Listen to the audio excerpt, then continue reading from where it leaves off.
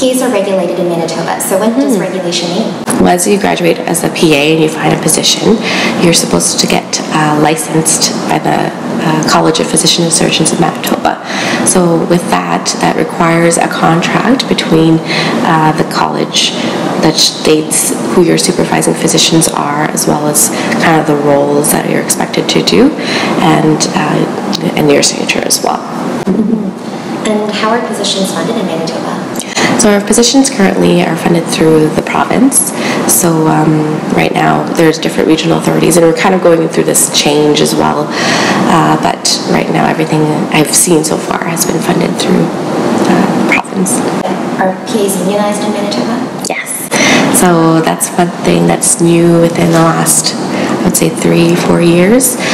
So the union, which is great for us, does a lot of contract building with all the different regional authorities and allows good communication for pay for your length of time working, as well as call, because a lot of us do call shifts there.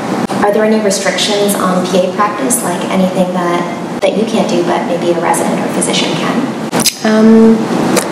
Currently, I can't think of anything that is limited at us. As long as the physician is able to do a certain procedure and teach us, then we're able to do it. There are certain chemotherapies that we're not allowed to sign, but then they would just co-sign it for us. But aside from that, we have pretty much able to manage our patients in the hospital.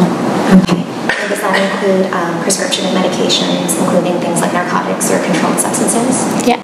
So as an inpatient, we're able to prescribe opioids and benzos as need be. And in the outpatient world, you need a triplicate form for opioids, and that usually the physician has. So we usually just fill it out, and then they would co-sign that. And how do PAs interact with physicians? So for us, we have a very trusting relationship, especially us being on the ward more often than the physician. We work as a team base, so a lot of the time when we're there, we are the ones that see the patient. We've already managed a lot of the things that need to be done that day, so it's a lot of communication with the physician and trust. Okay. So how do you interact as a PA with nurses or other allied health? Sure. So our ward is very fortunate that we work in a very big team, and we're all get along very well. So with nurses, because I do call a lot, I have to trust them as well, same relationship as with the physicians. Since I'm sometimes doing home call, it's nice to know and trust the nurse as how the patient's doing and whether or not I need to come to assess the patient.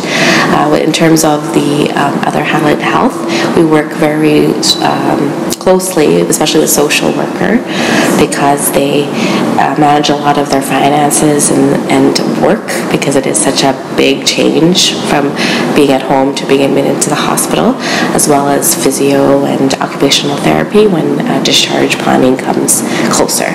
If there was a hospital or a department or a physician that's interested in working with the PA, what can they expect, or what advice would you give them? The more you put into a PA, the more you teach them, the more you guide them, the more that the PA can give back. I find that if you lead them, then they'll be able to gain their own confidence and be able to trust you. So it's a very, I find, it's the relationship that builds the PA. Well, first figuring out what works for the PA in terms of learning, because some PAs like getting homework, or some like one-on-one teaching. For me, I was lucky enough for my first physician working in Steinbach. He was giving me one-on-one time with the different cases that we see and review it.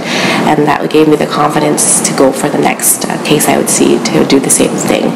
So I think when a PA, a new grad, comes out, it's best to start off with that close contact and close lecture type style of learning, and then just to continue to build that trust by giving them more autonomy, and that communication starts to go 2 ways instead of just one. being a physician assistant is one of the best things that I've ever done. I feel like it is a great profession if you want to work in medicine, but also be able to work closely with patients, see patients, have time to see patients, and as well as have a good quality of life outside of